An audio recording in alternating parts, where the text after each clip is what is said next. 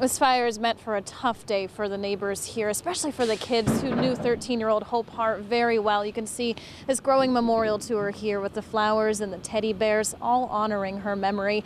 All this while the fire investigators try to figure out what started those flames.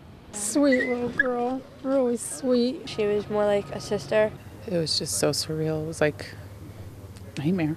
Neighbors can't believe 13-year-old Hope Hart won't be running around or riding her bike around Shaker Pond anymore. The 8th grader was believed to be in her bedroom inside the house on Hasmer Road last night when flames broke out. Her mother, Grace Hart, also known as Cricket, and her mother's boyfriend both made it out. Hope did not. It's pretty tough.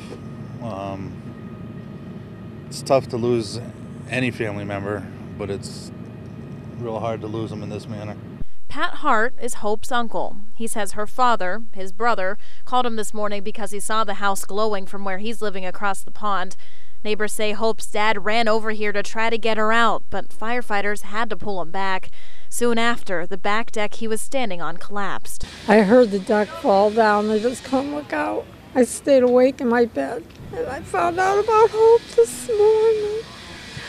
So sad. 3 firefighters were hurt trying to get to Hope standing on that deck when it collapsed. They're all okay today and are more concerned about how the kids here are handling losing their friend. If you're having a bad day, she would just help you out and talk to you and make you feel better. Hope School, JFK Middle School, held a moment of silence for her this morning. The superintendent tells me they'll have grief counselors there for the next few days to try to help the kids through this. Firefighters say the State Fire Marshal's office has finished up its investigation here on the scene. Right now, this fire is not considered suspicious, but the cause is undetermined at this time. Right now, they're working to board up the house and make sure it's secure before they clear the scene. I am told by firefighters they're planning a candlelight vigil here at 8 o'clock tonight. The firehouse is planning on bringing their truck down to help light that ceremony. In Enfield, Lucey, CBS 3 Springfield.